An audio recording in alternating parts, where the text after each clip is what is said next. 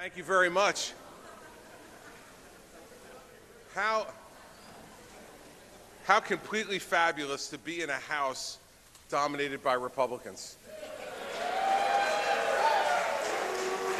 That's okay. Hey, let me tell you this. I just got done with my State of the State last week in a House controlled by Democrats. And so I had that fun then, but this is a much different kind of fun for me. I thank you for giving me the opportunity to come before you today and speak about the challenges that we face. And I come to you from the perspective of a governor of a neighboring regional state who understands both the challenges that you face every day and the opportunities that are presented to you every day. And that those challenges and opportunities are made both more difficult to deal with on the challenge side and less advantageous on the opportunity side when the federal government gets more and more involved in what you were elected to do and to take care of those you were elected to represent every day. And so I bring to this race for president the perspective of a governor for 6 years in a state which I lovingly call unruly to govern. And the federal government makes it only more difficult to do that and to govern. When we look at some of the biggest problems that we're facing, we face similar problems.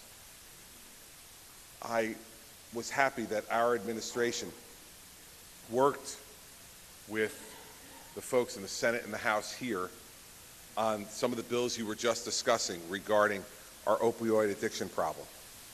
In New Jersey, we started on this at my initiative 3 years ago. 3 years ago, I said that we needed to change our criminal justice system. 3 years ago, I said we needed to move from an attitude of incarceration to an attitude of treatment. Because too many people were dying, young and middle-aged, who were nothing more than victims of a disease. The conversations we need to be having as representatives of the people, in my opinion, is to talk about this issue openly and honestly so that we can lower the stigma that's attached to this disease. I've spoken many times about my own mother, who was addicted to nicotine. She started smoking when she was 16 years old. And back in 1948, no one knew there's anything wrong with smoking. In fact, it was the cool thing to do. And she got addicted. And if you doubt for a second it was an addiction, I would love to take you back in time to watch all the efforts that my mother went through over the years to try to quit smoking. She chewed gum, the patches. She even tried hypnosis one time, which was great for us because it kind of mellowed her out a little bit, and we enjoyed that. So Mom needed to have some of those edges sanded down a little bit at times, but it didn't help the smoking, so she stopped. And at 71 years old, after 55 years of smoking, she was almost inevitably diagnosed with lung cancer.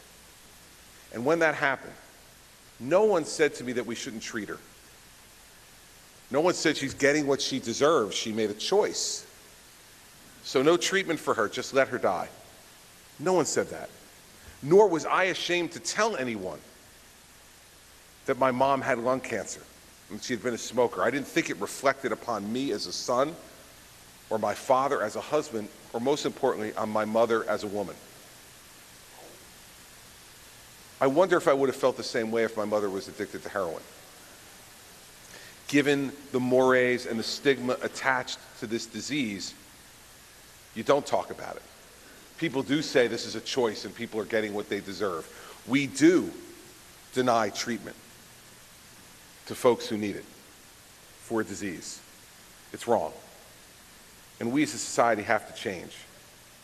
And I honestly believe that the only way it's going to change is by saying to those folks, listen, if you're committing violent acts and you're dealing these drugs in our neighborhoods and poisoning our families, there should always be a jail cell available for that person. But for the nonviolent, non-dealing addict who is struggling with a disease, putting them in jail costs the taxpayers much too much for a yield that is much too small. They come back out as addicts and they commit more and more crimes and go back in prison. And we wonder why this cycle continues. It continues because we're ignoring the real problem. And the real problem is this: we need to stop making moral judgments on their choices and start trying to help them restore their lives. See, that means that even if not everyone can be treated successfully, and I know they can't, every person that we treat successfully, every one of them, is returned home to be a better mother or father, a better sister or brother, a better son or daughter, a better husband or wife. We can't calculate the way the economists do what that means for our communities and our state, but we know that rebuilding families makes us a better, more just, stronger society. And so in New Jersey 3 years ago, we said no longer any first-time nonviolent, non-dealing offenders will go to prison. They will go to mandatory inpatient treatment. And what's happened since then? In those 3 years, our crime rate has gone down 20%. In those 3 years, our prison population has gone down 10%, allowing me last week at my State of the State address to announce the closing of a state prison. We're not building new prisons in New Jersey, we're closing prisons. And we're taking that prison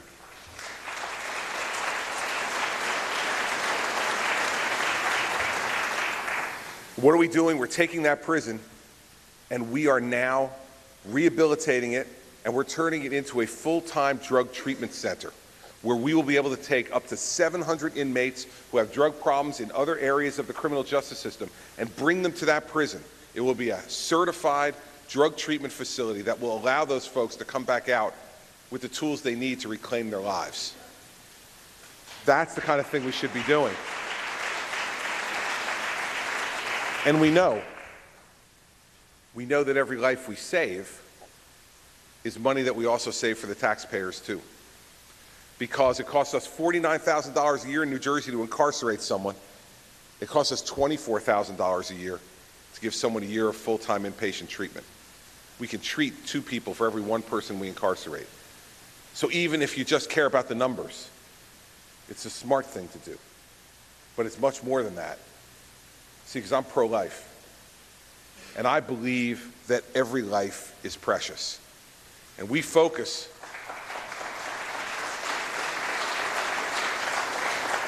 for those of us who believe in the pro-life movement, we focus too much of time, I think, on the 9 months in the womb. They're important 9 months, but they're the easier 9 months too. They've done nothing to disappoint us yet until they get out. Life gets much more complicated after that first 9 months. There's not a person in this chamber, I suspect, who has not made a choice or a decision in your personal or professional life that you wouldn't like to reverse. We are just fortunate in this room that that choice didn't involve drugs. Because there, but for the grace of God, go I. It does not discriminate everybody. There, but for the grace of God, go I. And we need to bring, I believe, that sensibility every day to the positions you hold, the ones I hold, and the one I aspire to. See, we need a president who will stand behind the presidential seal and deliver this message to the American people. That is the first step in lowering the stigma and opening people's minds and their hearts. You see, because the child in the womb is a precious, precious life. But so is the 16-year-old girl who's addicted to heroin and laying on the floor of the county lockup. Her life is an individual gift from God. So is the 42-year-old lawyer who is addicted to painkillers and can't keep his job or maintain his family. His life is a precious gift from God too.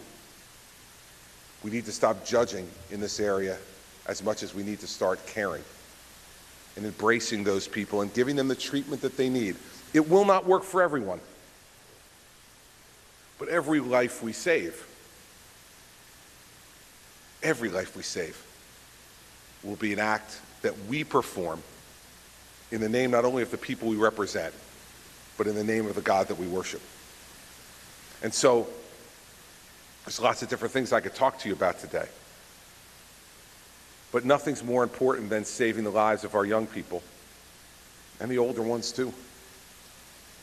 And there's lots of important issues that you discuss in this chamber and decisions that you make for the people you represent, and I commend you for it. But I suspect that to the families of New Hampshire, nothing will be more important than to start to give them hope. Treatment is hope. I belonged for years to the board of an adolescent inpatient drug treatment facility in New Jersey. And when the priest who ran that facility, a man named Father Joe Hennon, first asked me to be on the board, and I was in my mid-30s, I asked him, Joe, I've got so many things. I'm a practicing lawyer. I'm involved with lots of other stuff. Why should I do this? He said, just come up and see the place and you'll understand. So I went up and I watched what was going on. And he saw the change of my expression while I was watching. And he came up behind me and he put his hands on my shoulders. And he whispered in my ear, he said, see, I told you you'd want to be here. It's a special place. It's where miracles happen on earth. He said, you're watching the saving of a human life. Nothing can be more important. Nothing can be more important because we know as parents that it could be our children. We know as spouses it could be our husband or wife. We know as siblings it could be our brother or sister. At any moment, this disease does not discriminate. It gets the educated and the uneducated, the rich and the poor, the highly positioned in society, and those who are looking to climb up the ladder. So I'm really encouraged, as I've spent a lot of time here in the last 9 months, to see the evolution of this crisis in your state as I saw it in mine, and to see you as the elected officials of the people reacting and responding to the needs of the people you represent. If you're cynical about democracy, you should just watch this. Democracy is not the greatest form of government because it never makes a mistake. It's the greatest form of government because it is the easiest form of government to correct those mistakes. And perhaps none of us were doing everything we should to deal with this problem, but now we are. And we need to raise our voices and make this a movement across the country that will save lives and provide hope and opportunity for everyone based upon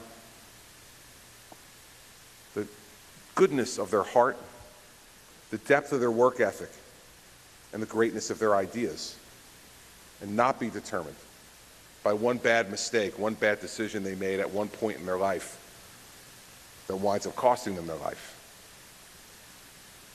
This is a message that cuts across all party lines. Whether you're a Republican or a Democrat in this chamber, you know people in your personal and your professional life who are dealing with this problem. I'm sure many of you have been to the wakes and the funerals that I've been to and watched the loss of life. We never ask when we go to the wake whether the person who lost their life is a Democrat or a Republican. It doesn't matter. They're a fellow New Hampshire citizen. They're a fellow New Jersey citizen. They're a fellow human being. We spent a lot of time in this campaign for president talking about lots of things, and you got lots of people who are shooting at each other on a daily basis, probably driving you people to distraction on your TV sets and in your mailboxes and everywhere else. But we need to be talking about this. We need to be accomplishing things surrounding this. And here's the only pitch today that I'll make to you about myself. I've done it. We've done it in New Jersey. We are changing the course of history in our state on this issue. This year, past year, 2015, was the first time in 4 years that we have seen drug overdose deaths decline. This year in 2015, drug overdose deaths in New Jersey declined because we have put Narcan across the entire state for the last 18 months. We have trained every law enforcement officer on its use, and we have set up recovery coaches in a majority of our counties now that are there in the hospital when someone comes to help them begin the path to recovery. When I get to the White House, no one will have to tell me how to deal with this issue, or quite frankly, the other issues that will come before me as an executive. We've seen over the last 7 years that that type of executive experience is very useful. To sit in that chair on the first day and not spin around and look and say, gee whiz, look, I'm president. but to actually sit there and say, this chair feels familiar. It's not the same one I had before, but it's familiar.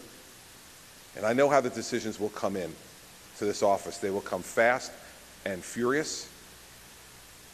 They will come without a yes or no answer necessarily, and they will come without a key sheet that you can look at to decide what you need to do. It's the gut. We need to elect someone, President of the United States, who has done this before. Someone who can help to lead our country in a new and a different direction. Opioid addiction is just one of those issues we need to address, but it's an important one.